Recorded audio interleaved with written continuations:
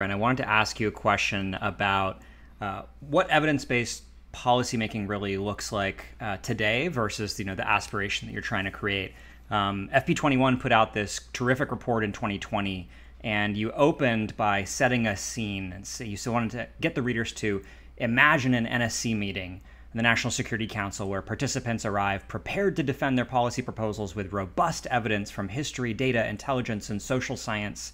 And the integrity of ideas and rigorous analysis wins out over ideology, watered-down recommendations, and bureaucratic turf battles. It's a really vivid image, and you're kind of helping to differentiate what things could be from maybe the not-so-great way that things work today or have worked over many years.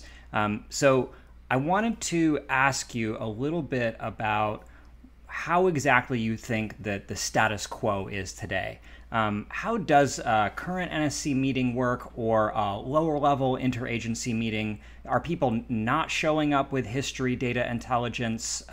What's leading to the problems that you see today? Yeah, thanks for that question. Yeah, it's hard to characterize the policymaking process in a single status quo point here, which is, I think, part of the problem. The decision-making process is idiosyncratic. It's driven by personalities. It's ad hoc. It depends on the policy environment and the situation and the people in the room. Sometimes it's highly integrated and diverse. Sometimes it's very isolated and stovepiped. You have very different people with very different backgrounds making decisions in very, very different ways. I should say a lot of incredibly dedicated, intelligent, wise, capable people who have dedicated their lives to public service. So nothing I say here today will be trying to undermine the quality of intent or the dedication of our public servants, for whom I have an enormous amount of respect. But this ad hoc process leaves a lot on the table. It is often enormously inefficient. It often is subject to a range of very predictable biases. It's very risk averse. And when we look out at the foreign policy landscape of my lifetime, it's not exactly like we're dominating, like we're kicking butt here. It feels like things are getting harder, the world's getting more complex, and the tools that we use to try to solve those problems are getting weaker. So where do we want to go? I think that's what we should talk about through this conversation. We should critically analyze this. This should be kind of a broad-based discussion that we're all having across the public policy landscape of how do we make policy better, rather than just what should we do in China, though of course that's vital as well. So I would say just thinking about evidence-based policymaking in the broad base is too complicated. It's too much. So we think about breaking that process down into its components. At the first stage, we think of information collection and knowledge management. How do we get the information that we need available to policymakers? In the second stage, we think about how do we analyze that information. There are really cutting-edge, cool tools for extracting insight from complicated, vast amounts of information that exist today. In the third stage, we think about how to make decisions based upon the best available analysis. I think there's, we can dig into each one of these stages, and I think we should. But it's really common, I think, that the intel world or that policymakers and their staff will conduct a great analysis, and it'll kind of be ignored if it doesn't comply with the decision makers' priors, if it doesn't support the pre-existing position. Then it's, I don't really like this piece of analysis, therefore I'm going to discard it. Well, what good is great analysis if it's just discarded, if it doesn't meet the priors? I think that happens often. After decisions are made, we should be monitoring and evaluating these policies and learning from what works. We should be tracking against discrete goals, discrete expectations for, if we do this policy, we are expecting to see these results. If we don't, that's okay. Failure is common. This is a complicated world and the enemy has a vote.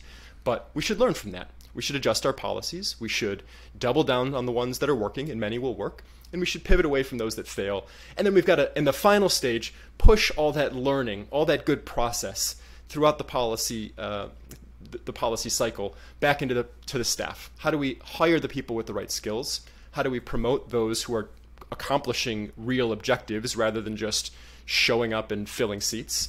How do we train for the new skills that we really need in the process? So you often have people say, yeah, diplomacy is an art, not a science.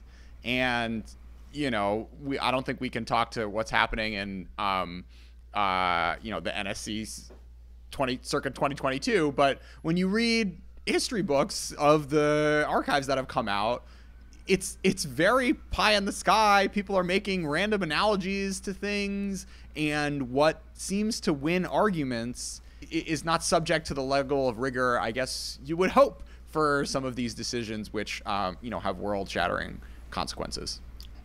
Yeah, that's right.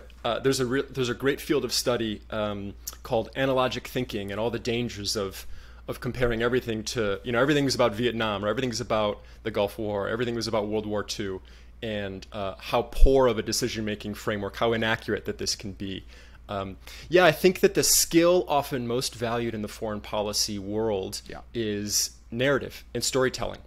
Telling a good story and having great communications is vital. We know that. This is about democracy, this is about communicating to the American people, and it's about being able to tell a cohesive, logical story. That's all important. But if narrative gets in the way of hard analytical rigor, if narrative trumps rigor, you get yourself in big trouble. I remember interning decades ago at the State Department, and everyone was like, Jordan, you're a really good writer. You'd be great here. And I was just thinking, like, really? Like, writing is what gets me great? You can be a great writer and have no idea what you're talking about. But the fact that, like, these cables, like the ones that get passed around, are the ones that have, like, the juicy, like, journalistic-y goodies, not the ones that have very interesting kind of, like, real grease and legwork and kind of rigor into them, was a lesson that I've not lost in the subsequent decade. Yeah, I think that's right. Foreign policy decision makers tend to be excellent writers and excellent briefers. Gosh, I learned so much at the State Department from really great briefers who just, I've got 30 seconds with the boss and I'm going to nail the point. Often the best analysts are terrible briefers. It's like, well, there's shades of gray, there's this and that, there's, got to weigh this evidence. I'm not sure about this piece, 60% probability on this piece. That makes terrible briefing, it makes terrible writing. It just so happens to make really great decision-making and analysis, unfortunately. Is that your experience? You've served at high levels, John. Well, I don't want to say high levels, but whatever level I was at, I experienced all of the issues that you described, Dan. Starting in the intelligence community, I'm somewhat embarrassed at times to kind of pitch myself as an expert on the things that I was supposedly analyzing in the IC, not because the quality of the analysis was poor. We were able to do a decent job institutionally, but any one of us really lacked access to the kind of thick expertise that exists in academia and civil society on the ground. It was definitely through a looking glass darkly. And as you describe, all of that trickles upward into senior level meetings, which may lack structure and just go based on the predilections of those principles. So maybe one question is, if all of us who have served in the government are so painfully aware of these problems, what are institutions or organizations now or in other places or times in history that have done this well? Because sometimes you just hear the claim that human beings need stories, or there's limits to the complexity of our thought. The politics that you describe are just perennial problems in human decision making.